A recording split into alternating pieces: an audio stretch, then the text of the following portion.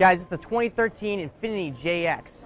This is $41,300, and what does that get you? 3 rows, 7 seats, and a really curvy crossover that competes against the Mercedes G-Class.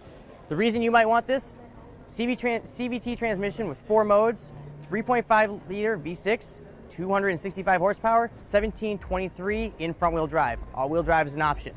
Inside, you have a luxurious cabin, very nice stitched leather. Infiniti is embroidered on it.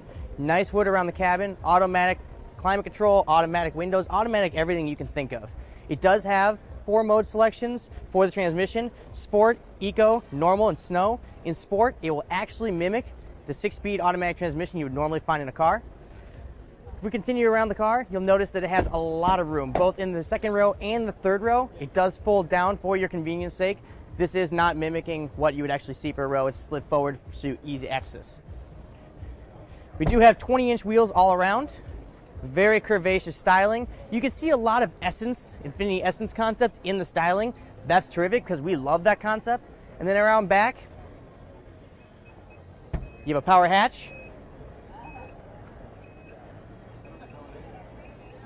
And even with the 3rd row up, you actually have some cargo room and a storage place. Innovative Bose sound system has the subwoofer down there.